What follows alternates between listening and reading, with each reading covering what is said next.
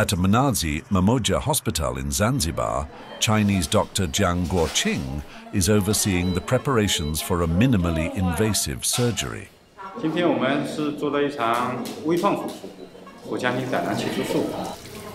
Jiang Guoqing has performed hundreds of surgeries just like this here.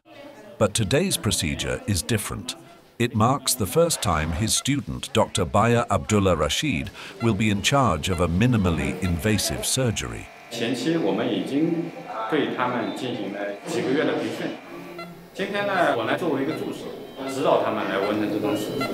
Baiya Abdullah Rashid, 53, has been working at the hospital for nearly 30 years. He has trained with 18 Chinese medical teams and recently completed 10 months of intensive training in minimally invasive surgery. Under the guidance of his Chinese mentor, he performed his first minimally invasive cholecystectomy in 90 minutes. Baiya Abdullah Rashid is also the second doctor in Zanzibar, Tanzania, to perform this surgery independently after training with Jiang Guoqing, the leader of the Chinese medical team. So by this method of surgery, the patient will get better soon.